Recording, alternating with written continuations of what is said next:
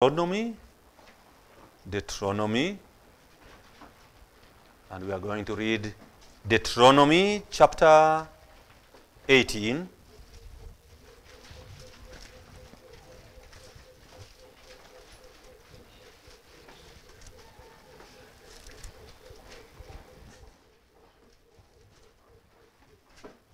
Deuteronomy chapter 18.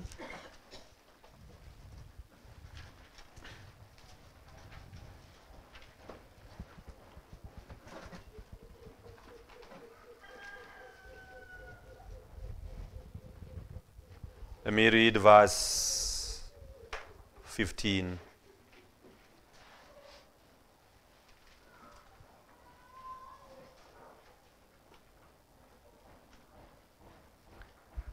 The Lord thy God will raise unto thee a prophet from amidst of thee, of thy brethren, like unto me. Unto him ye shall hearken, according to all that thou desirest of the Lord thy God, in Horeb, in the day of the assembly, saying, Let me not hear again the voice of the Lord my God, neither let me see this great fire any more, that I die not. And the Lord say unto me, They have well spoken that which they have spoken. I'll raise them a prophet from among their brethren like unto thee, and I'll put my words in his mouth, and he shall speak unto them all that I shall command him. That's verse 18. Can you turn with me again? Then we come back to Deuteronomy. Turn with me to the book of Acts of Apostles, chapter 3.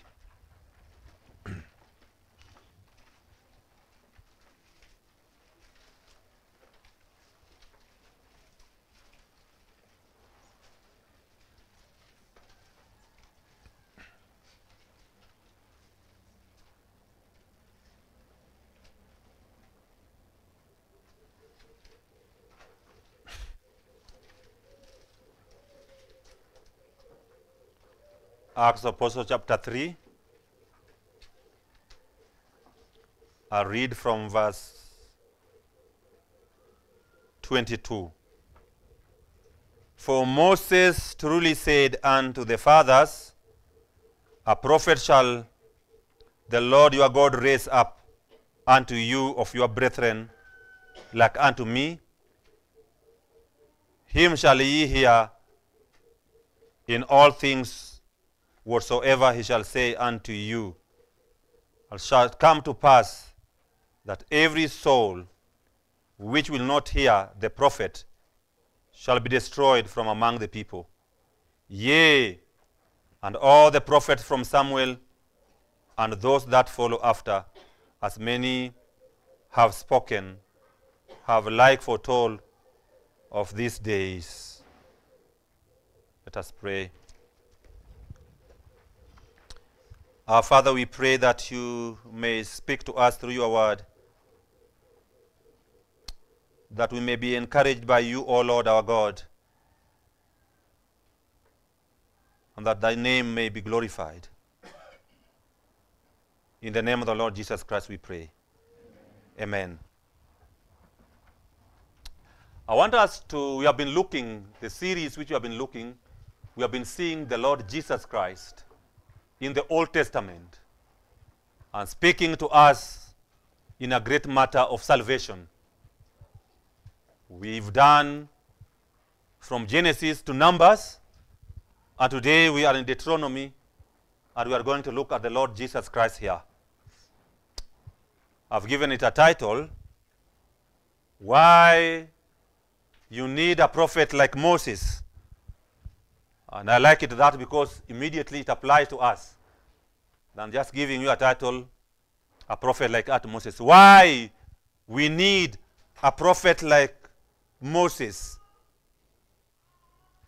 You know very well that the book of Deuteronomy is a repetition of the law or further explanation of the law as people are preparing to enter into the promised land. And so Moses expounded to them the law and that which the Lord will speak to them. He's just talked to them and told them they need not to be like other nations that they are going to find there. The nations that worship idols, the nations that do not put their trust in God. Moses will not be able to be with them in the promised land, you know. Will have to die or be taken this side of the sea. He not go with them. At this particular time, he gave them this promise, and he told them the promise which we have seen is that the Lord will raise another prophet like him. The Lord thy God will raise unto thee a prophet from your midst, from the midst of thee, of the brethren like unto me. Unto him shall you hearken. And here Moses is telling them the need of a prophet. And he's saying the Lord God will bring him up. He's not a prophet of his own choosing. He's not a prophet of his own calling. He's a prophet that is chosen by the Lord, God himself. This prophet will come among his brethren in their midst. So this prophet will be a prophet that will be among them in their midst. He will not be an alien. He will not be an angel. He will be raised among their midst, their midst and among his brethren. And the Bible says they should hearken unto him. That is repeated again in verse 18. Now God himself, Moses telling them what God will do. And in verse 18, the Lord, God himself, is now speaking to them. I'll raise them up, a prophet from among their brethren. You see there that word again, among their brethren, like unto thee. I'll put my word. So the Lord putting the word in his mouth. And he shall speak to them all that I shall command him, not what will come up with. And dear friends, eventually this one leads us, when you read to Acts, Acts tell us that this prophet that Moses was speaking to about was none other than the Lord Jesus Christ himself. And soon we shall see why the Lord Jesus Christ fit the bill. He's the one Moses is seeing, a prophet. You know, they saw a glimpse of glory, and they were afraid. And they say, no, Moses, we don't want to go there in that mountain. We don't want to go. We need somebody. You speak on our behalf. And God told him, them, you have spoken right. I raise for you a prophet. You are not able to approach me the way you ought to approach me, but I'll raise one that will do that on your behalf. Dear friend, this one is none other than the Lord Jesus Christ. And I want to give you that as we answer that question. Why do you need a prophet? And by the way, do you need a prophet? And by the way, if you are here, do you have a prophet?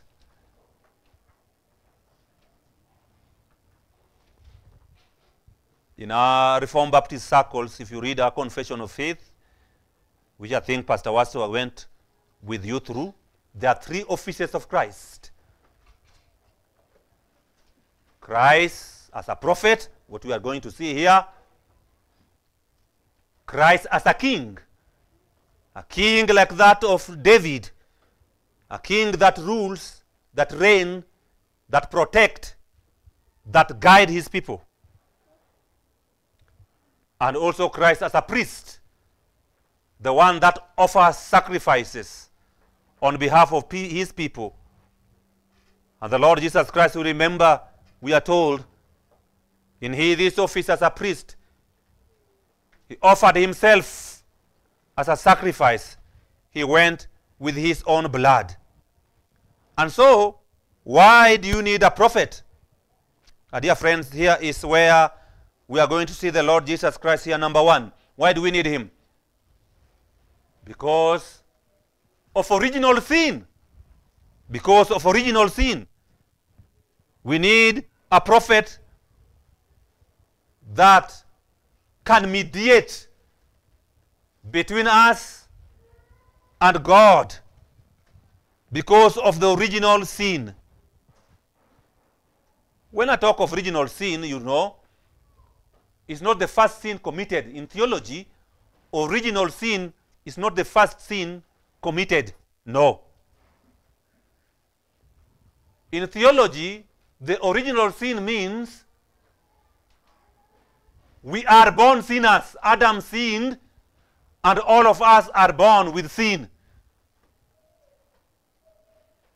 No one here is born perfectly. We are born with bias.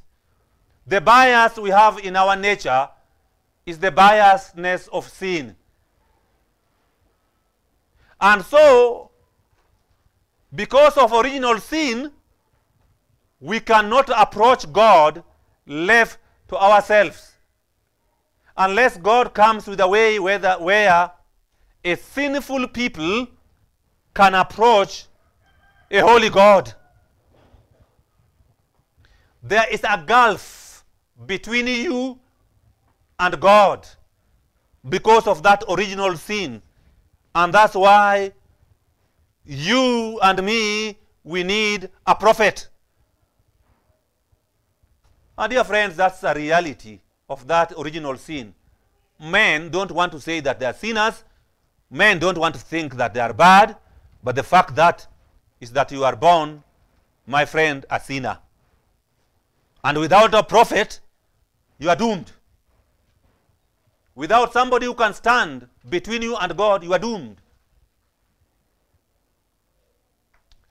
And I want to elaborate it. Original sin has affected everyone. You remember my famous quote. Children are not little angels. They are little sinners. No one teaches their children how to be angry. They are born with anger. Every parent do every best they can to train their children in the right ways. But somehow, the bad just we find ourselves with doing those bad and evil things. So we are corrupt at the beginning. And therefore, the need of a prophet. And my friend, that's why I want to plead with you to come to the Lord Jesus Christ if you know that you are a sinner by nature. But not only that, we also needed a prophet because of the law. The law says the soul that sin shall die. The law says, sometimes called the Decalogue, 10 commandments, do and live. And so remember the 10 commandments that I was preaching here. And again there, we have a problem. None of us can keep the law. The law does not require that you keep it 99%. The law requires that you keep it 100%. And so none of us has kept the law. we have broken the law of God. And the law says, if you break one, you have broken all of them. If you keep all the entire law, but only you break one, then, dear friend, you have broken all of the law. And so, we have something we call actual sin. The actual sin simply means that we have broken the law. We have not kept the standard that God has set. And so, a need again for a prophet. Someone that is able to keep the law on our behalf, not breaking even a single one of them. And that's none other than the Lord Jesus Christ. What a great promise the Lord is giving in Deuteronomy here. I'll raise a prophet like unto Moses. Unto Moses. Like unto Moses. Moses, when people were crying in Egypt, they were helpless. They were in bondage. They could not redeem themselves. They were under the grip of Pharaoh. And they could not come out at any time. God raised up Moses. And he told Moses, go and tell Pharaoh, let my people go, so that they may worship me. And you remember, Pharaoh's hand was hardened. And the Lord did miracles after miracles after miracles after miracles. And the plague after plague after plague. Pharaoh's heart was hard. But God vindicated himself. You remember that day that he told them to sacrifice a lamb and put the blood on the doorpost. And there was a death in Egypt. And there was a cry from the house of Pharaoh to the smallest man in the land. And that day he told the children of Israel, go and worship thy God. And the Lord God delivered his people with outstretched arms from Egyptian captivity. That was a physical captivity. And the same God is saying, we needed a prophet that will redeem us from the power of sin. A prophet like unto Moses that will rescue us from the bondage of sin, that can rescue you from that slavery market of sin. And I tell you, sin is powerful. Sin knows no king. It doesn't know even priest. Sin has captured all men. And sin is a very bad master. Oh, Apostle Paul give us a glimpse of it. He say, when I want to do good, I find myself doing that which I don't want to do. I say, oh, who will deliver me from this body of sin? And say, thanks be to God through the Lord Jesus Christ. Friends, the slavery of sin is worse than Egyptian captivity.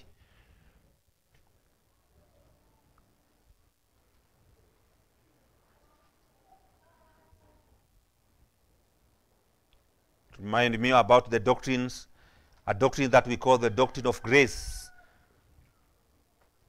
The doctrine of grace reminds us the number one word in the doctrine of grace is normally man's total depravity. It doesn't mean that man is wicked as he can be, no. Man's total depravity means that sin has affected every area of our lives. Sin has affected our emotions. We desire wrong things. Sin has affected our minds. The carnal mind is enmity against God. A carnal mind is enmity against God. And it says the God of this world has blinded the understanding of our ungodly unbelievers. You remember that famous verse in Romans chapter 3. There's no one that understandeth. You expect that man will understand God. You know, man is able to understand his surrounding. Man is able to surround his nature. My friend, I was listening to that friend of mine, Dr. Kutu Weiss. He was saying, if you look at the world, you see as if the world was created for man to understand. And he was saying, why mathematics work? God created man that is able to understand his surrounding.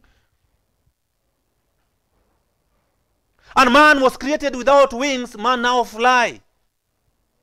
Man has gone to moon and understand the nature and everything. But dear friends, Man goes to moon and come back and says there's no God. The understanding of man has been blinded. And man needs a prophet who can speak to man. And our understanding can be opened. And we can see the glorious God and the glorious gospel.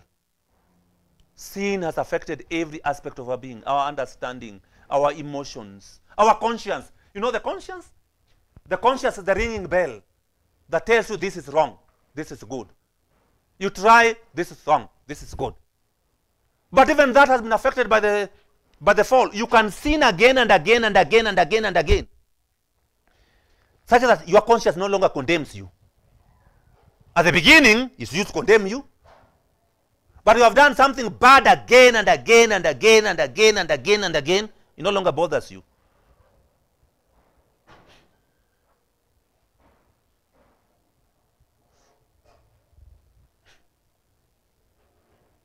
That's what sin has done.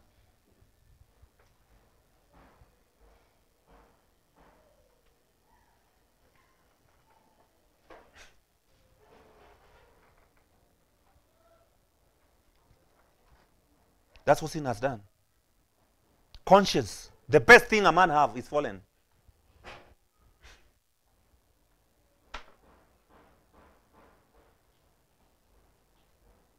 And sometimes also the conscience is not supposed to condemn you, but it condemns. When you are not supposed to be condemned, then the conscience condemns you for nothing.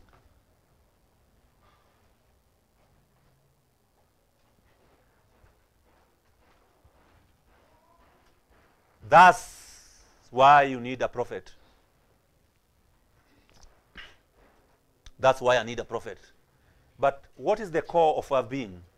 The core of our being is our hearts. Jeremiah tells us the heart of man is deceitful above everything. It's corrupt. It's wicked. The core, the center of man. The Lord Jesus Christ said, not what go in that corrupt a man, but what come out. And then he mentioned, out of the heart comes all these wicked things, and talk foolishness.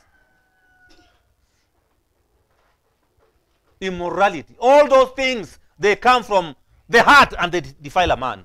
And dear friends, we need a prophet.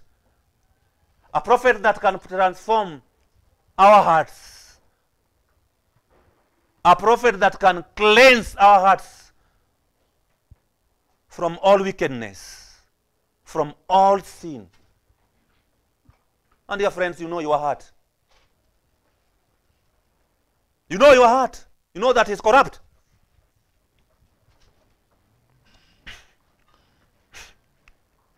You know that it's fallen. May we have a proper view of sin.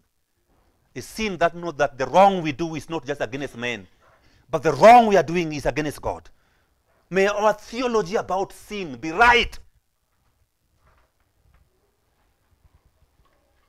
That sin is wickedness and evil against God, not man.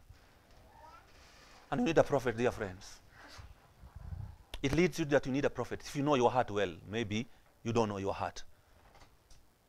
Your heart is fallen. The Puritans, they used to say, even when we pray and we shed tears, they are not good enough. They are not good enough. You know that hymn writer got it.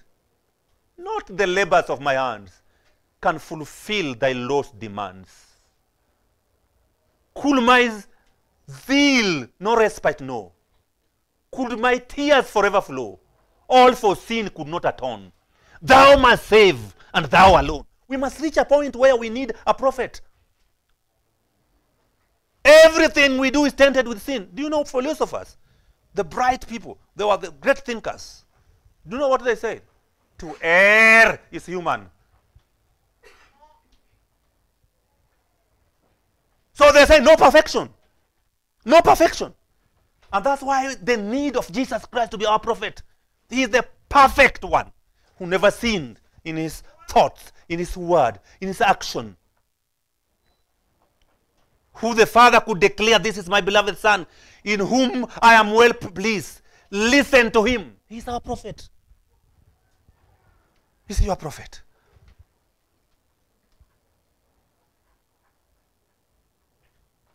Again, another hymn writer say, we sang it, my hope is built on nothing less. He said, I dare not trust even my sweetest frame. I cannot trust my sweetest frame. I wholly lean on Jesus' name. So this morning, this afternoon, I'm pleading with you. You need a prophet not to lean on yourself, but lean on Christ Jesus. If you're not saved, this morning you can cast yourself to Christ. And then when God look at you, he will not see you. He will see your faith in Christ. You are considered righteous not because you are righteous in yourself. No, my friend. We must trust the righteousness of another. And the righteousness of another is than Jesus Christ. Deuteronomy tells us we needed a prophet to take us to Canaan, a prophet who will lead us to that promised land. And that prophet is none other than the Lord Jesus Christ, the Son of the living God. He is able to help us, the need of a prophet. And dear friends, we need him. As believers also you need him. He's your prophet. He's your mediator. I'll come to that later. As my time also is almost gone. Dear friends, we need a prophet like unto Moses. A prophet that delivers like unto Moses. Not exactly like Moses. He supersedes Moses. Moses was not able to go to promised land.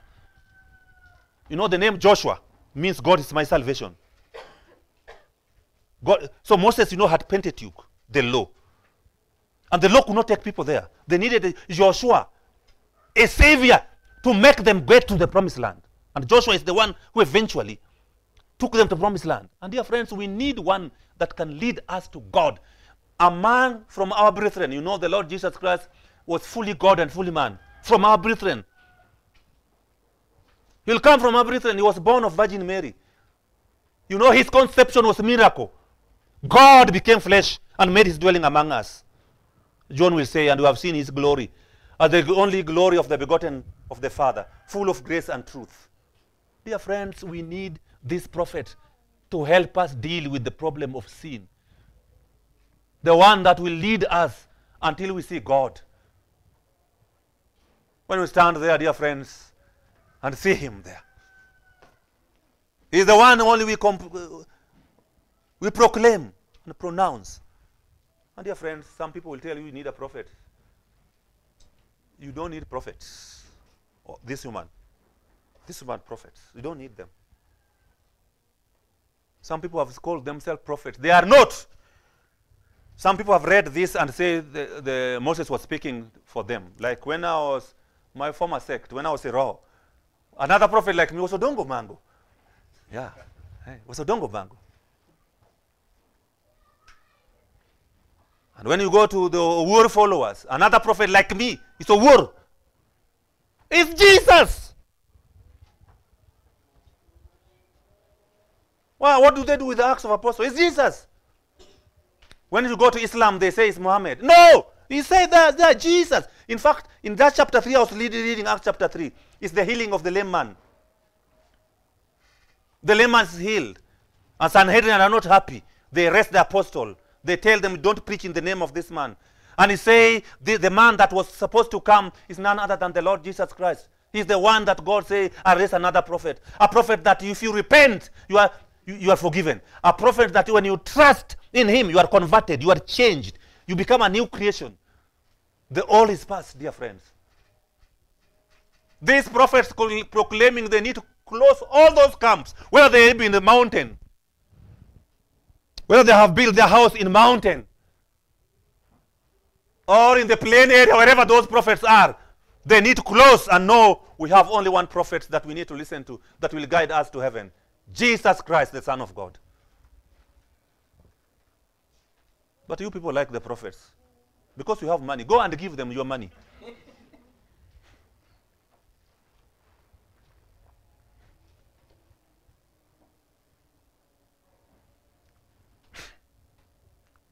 They'll take you to Shakahola.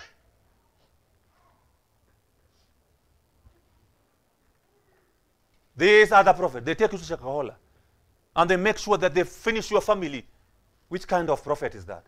They clear all your family, your children, your grandchildren. The lineage is gone.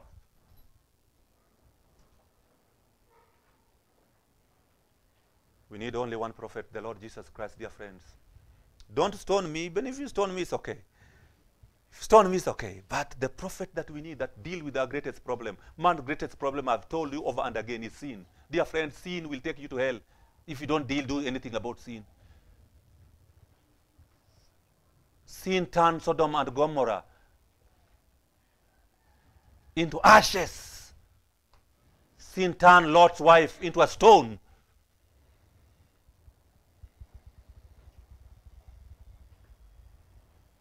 Some of you do love history. I used to love history, even though I've forgotten many. Do you know Rome? Rome was a very powerful nation. Roman Empire. You hear them, they say, all road leads to Rome. The roads that Roman Empire built, some are still in the UK.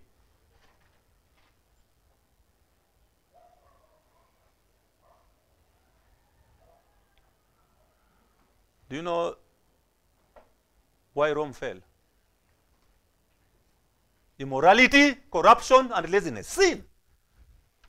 Rome was conquered by barbarians. Somebody called Jerome, he cried when Rome being conquered. He said, a city which conquered the whole world, it is itself being conquered. That's how bad sin is.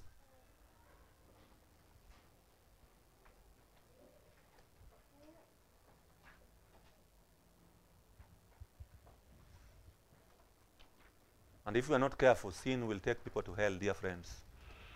A place where there will be gnashing of teeth and cries. You need a prophet. Another one will come like me. Moses said, don't lose hope. Don't lose hope. The Lord will raise another. And Peter tells us he raised him. He raised him on that day. He raised him, another prophet that lead us, that is able to guide us, that is able to show us who God is like. Say, I have been with him. Whosoever has seen me has seen the Father. I wish I was the one saving. I could have grabbed some of you today and leave this place saved. But I don't have that power. What I can do is to tell you, go to him and ask him, I need you, Lord Jesus. Have mercy on me. I need a prophet. There's nothing I cannot do with my sin. And he said, even though your sin be red as scarlet, he'll wash them to be white as snow.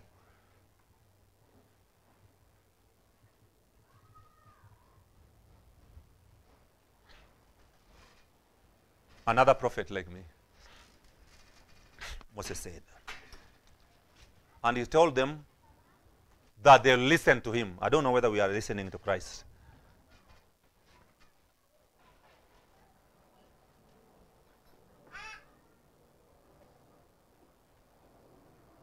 People have refused to come to Christ for salvation.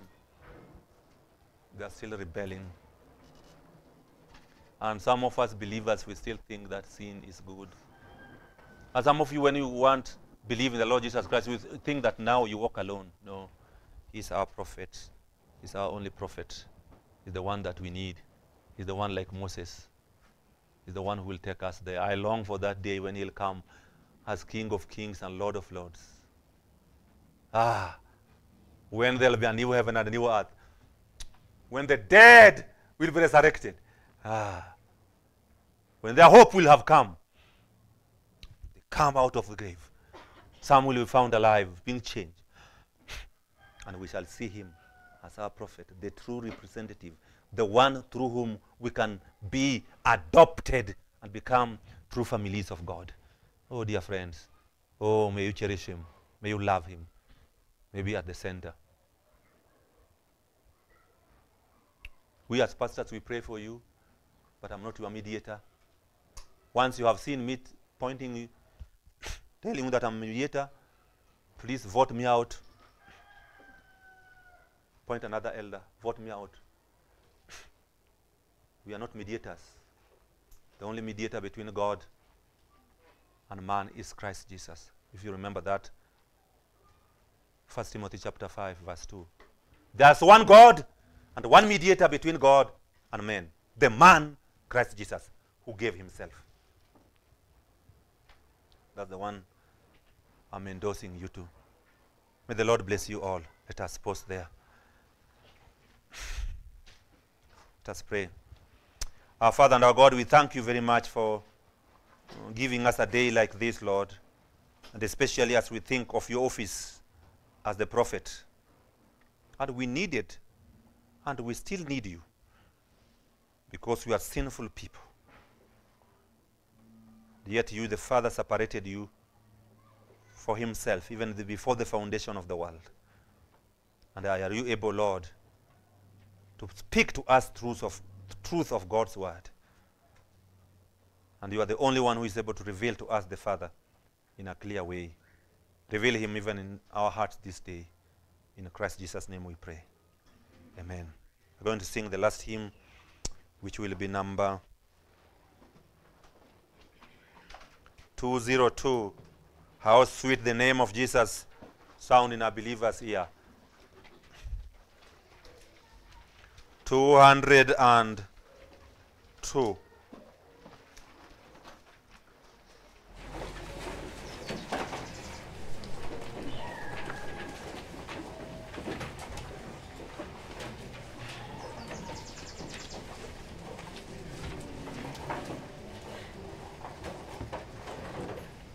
How sweet the name of Jesus sound in a believer. Can you sing it, meditating and thinking about those words?